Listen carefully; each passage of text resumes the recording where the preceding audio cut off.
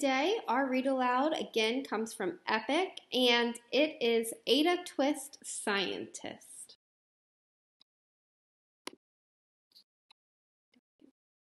Ada Marie, said not a word until the day she turned 3. She bounced in her crib and looked all around, observing the world, but not making a sound. She learned how to climb and made her big break, with a trail of chaos left in her wake. She ran through the day, chasing each sound and sight, and didn't slow down until she conked out at night. Her parents were frazzled, but tried not to freak, as Ada grew bigger and still did not speak. Clearly, young Ada, with lots in her head, would have had something to say when it ought to be said. That's just what happened when Ada turned 3. She tore through the house on a fact-finding spree and climbed up the clock just as high as she could. Her parents yelled, "Stop!" as all good parents would. Ada's chin quivered, but she did not cry. She took a deep breath, and she simply asked, "Why?" Why does it tick and why does it talk? Why don't we call it a granddaughter clock? Why are there these pointy things stuck to a rose? Why are there hairs upside inside your nose? She started with why, and then what, how, and when. By bedtime, she came back to why once again. She drifted to sleep as her dazed parents smiled at the curious thoughts of their curious child, who wanted to know what the world was about. They kissed her and whispered, "You'll figure it out." Her parents kept up with their high-flying kid, whose questions and chaos both grew as she did.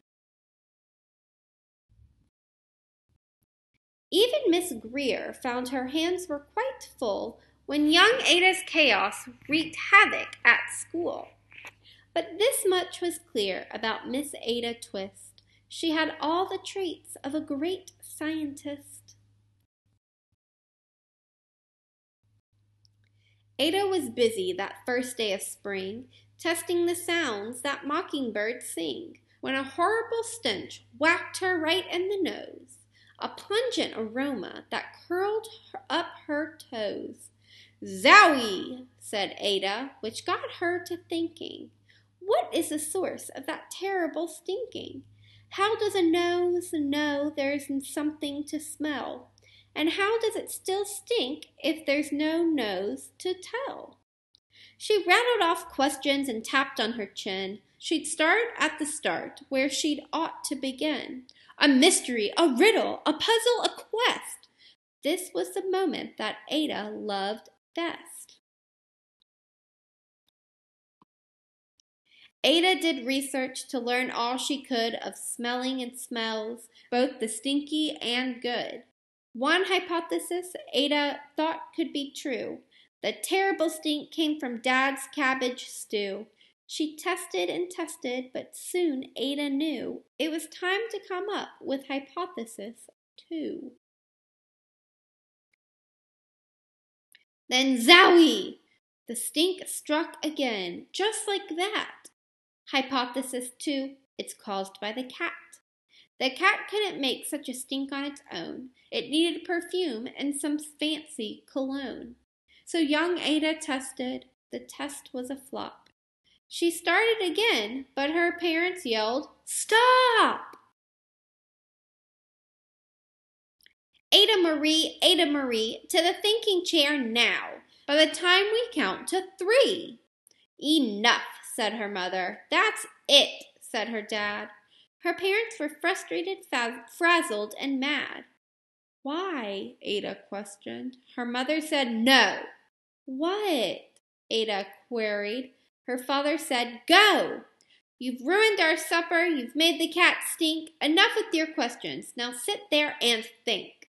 She looked at her parents. Her heart turned to goo.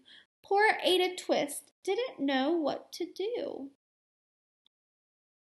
She sat all alone by herself in the hall, and Ada once more could say nothing at all.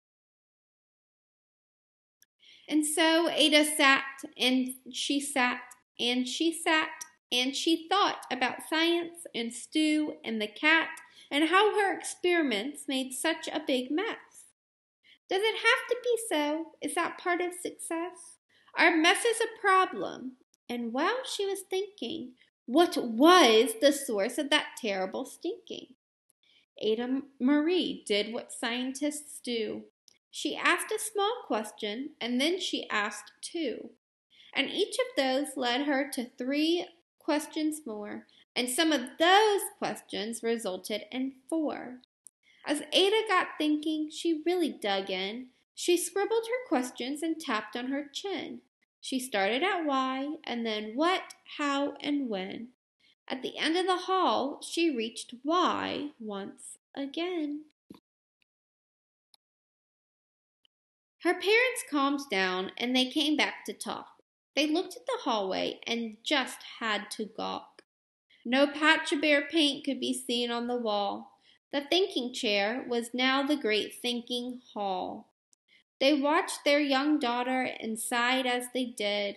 What would they do with this curious kid who wanted to know what the world was about? They smiled and whispered, "We'll figure it out."